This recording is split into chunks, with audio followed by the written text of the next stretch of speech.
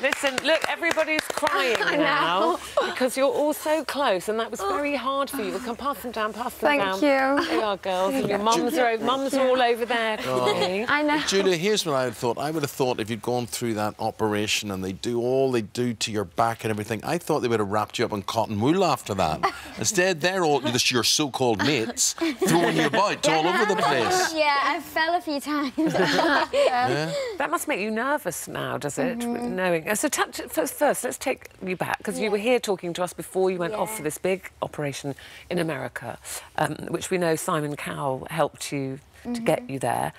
What did you actually have done? Well, basically, because in America they do this and you can dance after it, they went in on my side and they put, like, screws in the vertebrae that are curved and then a flexible cord through them, so when I grow it should straighten, and I had, like, 7 ribs broken and all stuff like that, so it was a lot of pain, but... Yeah, so they had to crack your ribs to get into your spine? Yeah, because mine was really severe, so...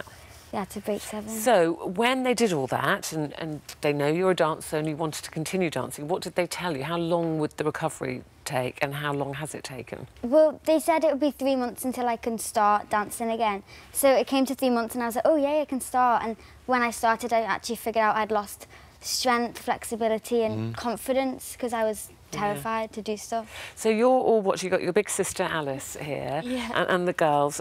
You're all watching this from home because you weren't there. You went over eventually, didn't you? But she had to be there without you. Really, so I see you're also emotional about it. It must have been very hard for you knowing what she was about to go through. It was, especially when I couldn't go there because all you want to do is help your sister, and I couldn't do absolutely anything, so it was awful, but she's done amazing. She's a very strong girl. So strong, so brave. You knew that she would be wanting to get back onto that dance floor. Yeah, like, straight away. Like, even when she was in America, she was stretching and everything. I was like, Julia, please stop. But she doesn't stop. And what about the 4 of you without her? Did you carry on, you know, learning the routines, knowing that, look, she'll be coming back and we have to keep this all going? Well, it was just like having a limb missing because she's literally like our sister. But I mean, we went to the NRTA Awards, which was really hard because we did perform, but to make sure that Jules was like included, she did like a little speech before it. But it's going to be amazing this Sunday, especially. We're going to be able to dance all together for the first time for our show. Yeah, and really, Becky, you're tight. You're all tight, aren't you? You're all really... It's all for one and one for all. Yeah, we've all been friends since, like, such a young age. And I think when we dance on Sunday, we'll just feel like all of Julia's surgery and all of the practices, it will all be worth it. Yeah, absolutely. Sunday, this is the big celebration, Britain's Got Talent big celebration in Liverpool, your hometown, so you've got a home crowd. So tell us about this, what's it going to be?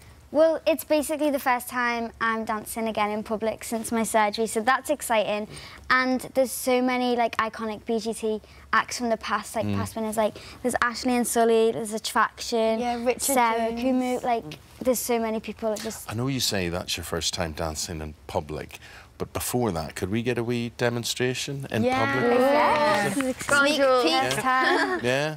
Now be careful. Okay. Please don't die, Jules. Yeah. That was so good. It is incredible when you think of what you have been through. Will there be future operations? Or? Well, there is things saying that it might not hold my curve because it's really severe. Yeah. But I'm determined. I'm trying to do all my back exercises to make it stay. But if I do need a third one, it would be to tighten it, and hopefully that would be the last one then. Yeah.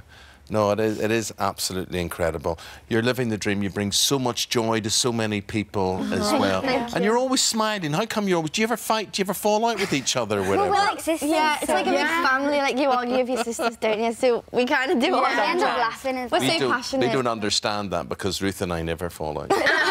Never.